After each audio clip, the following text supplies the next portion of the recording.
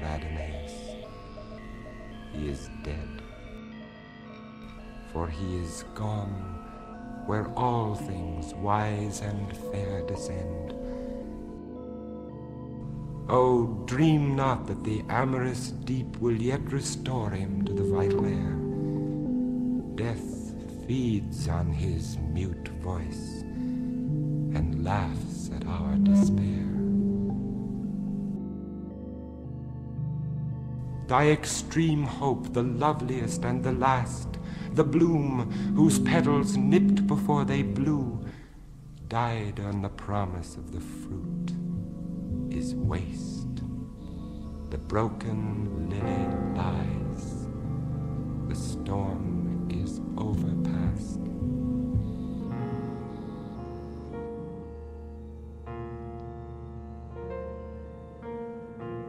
Come away, haste, while the vault of blue Italian day is yet his fitting charnel roof, while still he lies as if in dewy sleep he lay.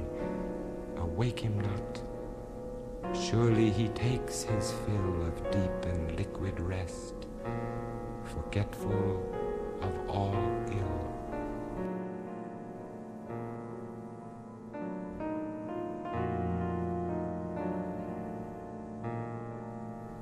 He will awake no more, oh nevermore.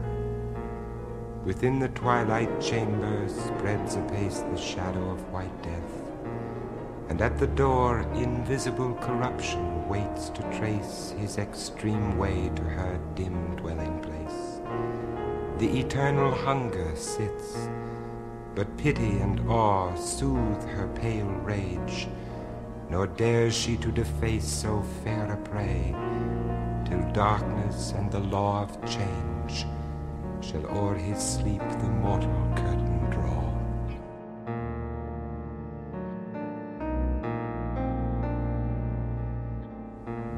And others came, desires and adorations, winged persuasions and veiled destinies, splendors and glooms and glimmering incarnations of hopes and fears, and twilight fantasies, and sorrow with her family of sighs, and pleasure blind with tears, led by the gleam of her own dying smile instead of eyes, came in slow pomp.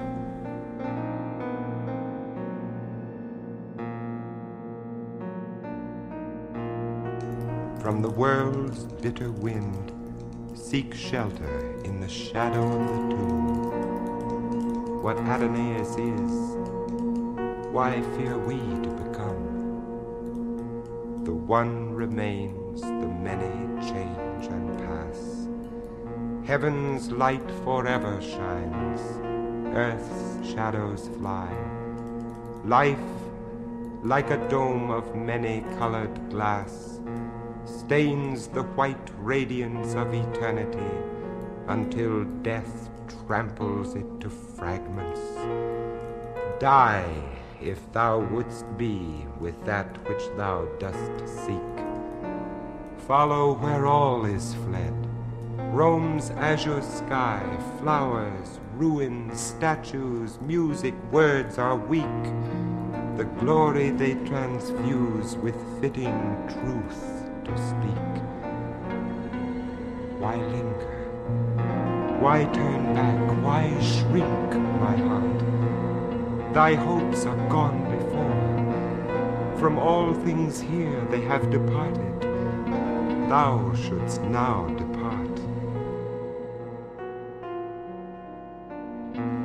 That light whose smile kindles the universe, that beauty in which all things work and move, that benediction which the eclipsing curse of birth can quench not, that sustaining love which through the web of being blindly wove by man and beast and earth and air and sea, burns bright or dim as each are mirrors of the fire for which all thirst, now beams on me,